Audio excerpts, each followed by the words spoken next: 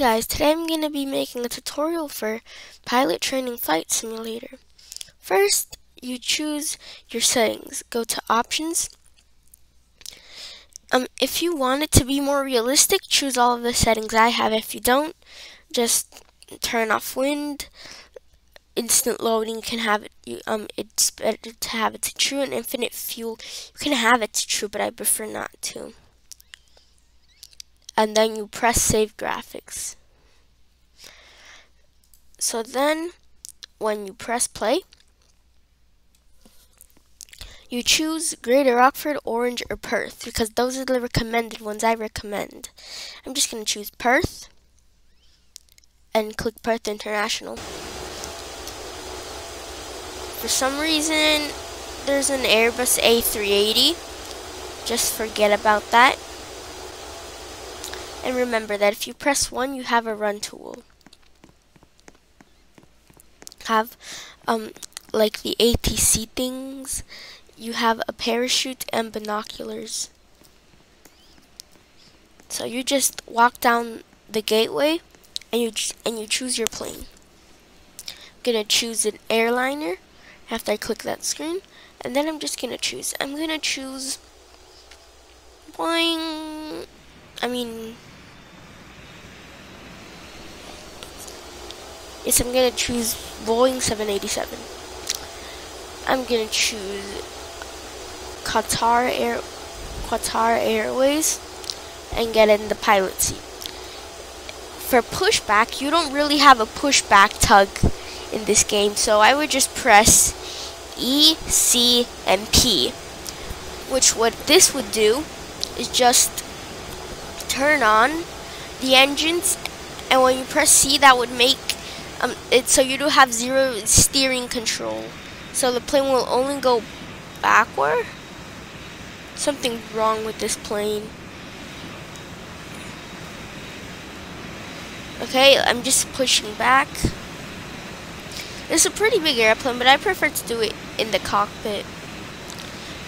If you want it to be more realistic, you can press C and you can steer the plane while you're doing pushback.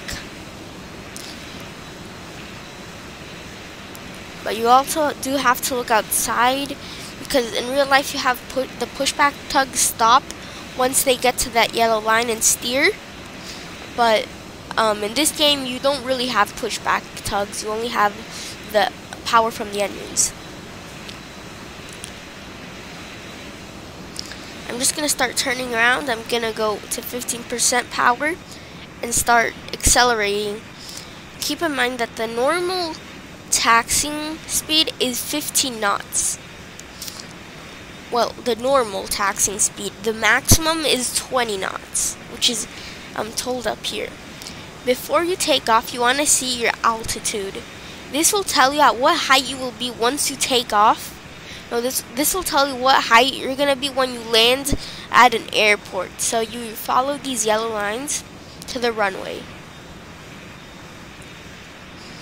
As we're taxiing to the runway, you have to keep on looking to make sure that there's no one on the runway. And then you just, right before you go onto the runway, you press H until the flaps get set to full. Don't worry, because some planes don't have flaps.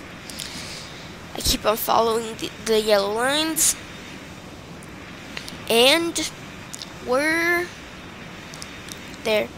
So now that we're at the runway, you have to slow down the plane even more, because this is one of the most important parts. It is lining up for the takeoff. Now that we're lined up, I'm gonna go to 0% throttle, and it looks like we're ready for takeoff. So we go to toga, which is full power, or holding W, and you stay in line with the runway and take off.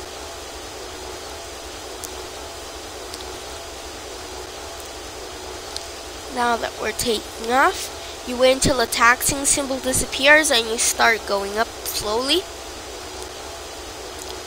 And you get aligned. And you raise landing gear.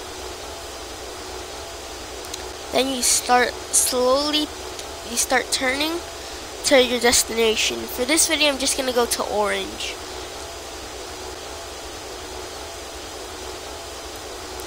Okay, once you're flying, you have to lower your throttle to about 80 or 70%. I'm gonna go to, and you have to set your flaps to 0 by pressing Y 2 times or 3 times.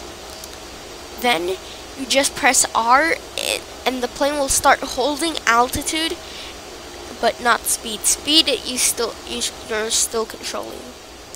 So now that we're flying, I'm gonna land over here at orange.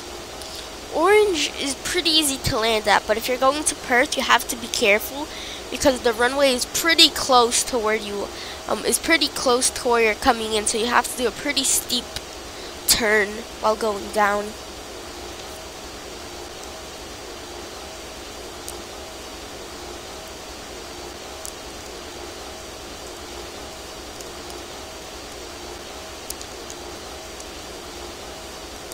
Okay, I'm starting to see the runway over down here. So now I'm going to turn on autopilot by pressing R again and start getting aligned with the runway.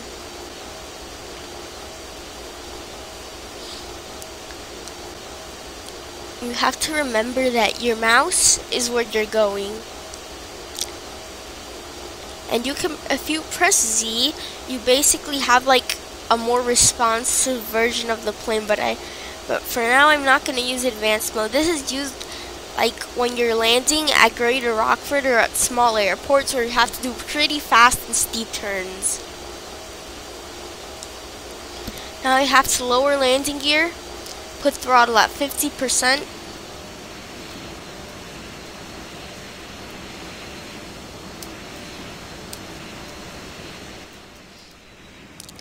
Sorry that I set the thrust to idle.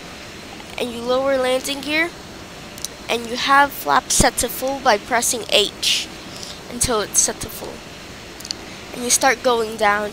You should have 2 red and 2 white lights down here. If there aren't any lights, don't worry.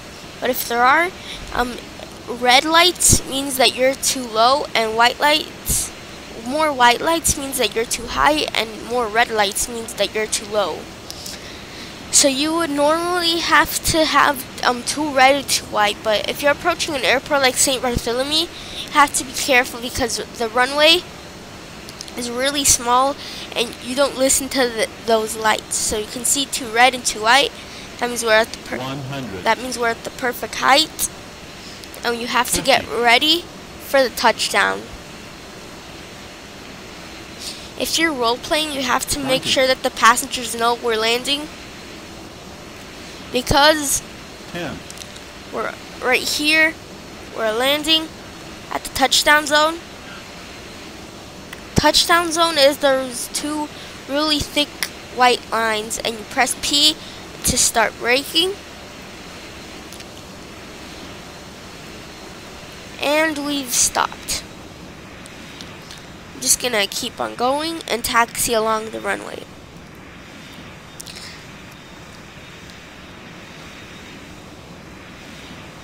I hope this video was helpful, and I hope to see you next time.